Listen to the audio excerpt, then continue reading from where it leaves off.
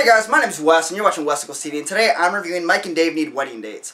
Mike and Dave Need Wedding Dates is a 2016 comedy starring Zac Efron and Kendrick, Aubrey Plaza, and DeVine. It is directed by, I'm going to butcher this guy's last name, I'm sorry, Jake Szymanski, I think. Anyways, my favorite thing about this movie is the acting talent involved. I'm a huge fan of the entire lead cast. I think that they're all great, and while you don't get a necessarily great performance in any of these characters, I mean, there's nobody who's like, wow, that's a, Oscar worthy, or even close to that.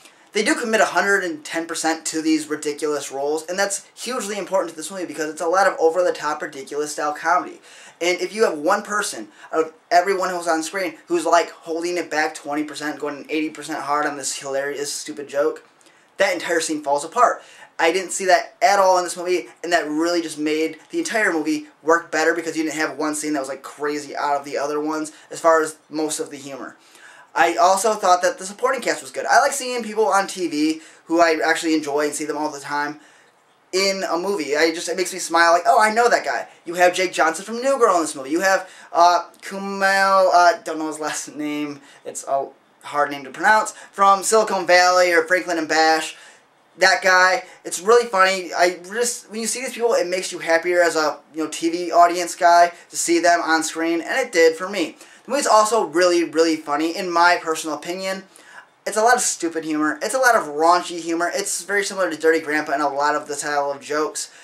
A lot of it's over the top, not some of it. Almost all of it is way over the top style stupid humor. But for me, this day, it really clicked, and I laughed from the first scene until the last scene, and that's hugely important. That's the most important thing. I don't care if the plot's terrible, the acting's terrible. If I laugh in a movie, it's a funny movie, and that's the goal of a comedy, and it did that for me.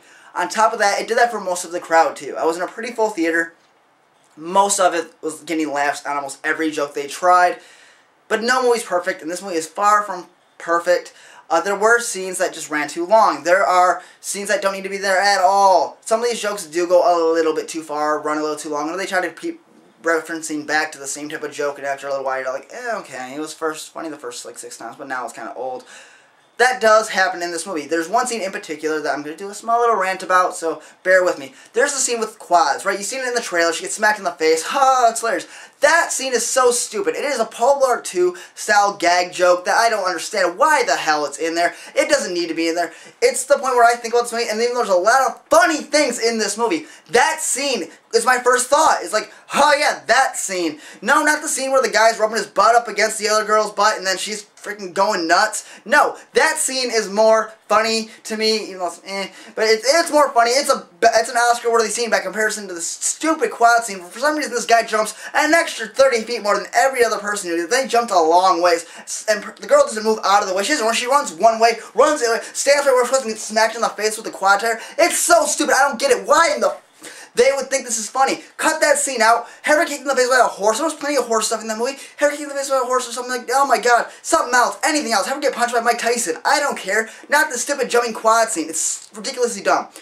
Anyways, the movie ran a little bit too long. I could have cut about 10 minutes out and been more pleased with myself and been ready to go. I kind of was ready to get out of the seat about 10 minutes before that, so it's like kind of a negative for me. Overall, I will say I laughed a lot in this movie. That's the most important thing, and that's why I'm going to give this movie a 7.5-ish out of 10. There was a scene I hated. There was some stuff I didn't necessarily like. And this movie's definitely not for everybody. It's a very raunchy rated R comedy. But for me personally, I did laugh a lot, and that's why it's getting that score. But it's just my opinion. I want to know yours. What did you think about it? Let me know in the comment section down below. While you're not clicking the button over here, click subscribe right there. Subscribe to Wes Equals TV and get all of my reviews. Like the review for Dirty Grandpa, which is another Zac Efron rated R comedy. It actually has Aubrey Plaza too in it. Right here. You can follow me at Twitter at WesNichols14 and just see whatever I'm up to on the tweets. You can share me on social media anywhere you like. It means a lot to me. Thanks for watching. My name is Wes. You're watching Wes Equals TV. Have a great night. Bye.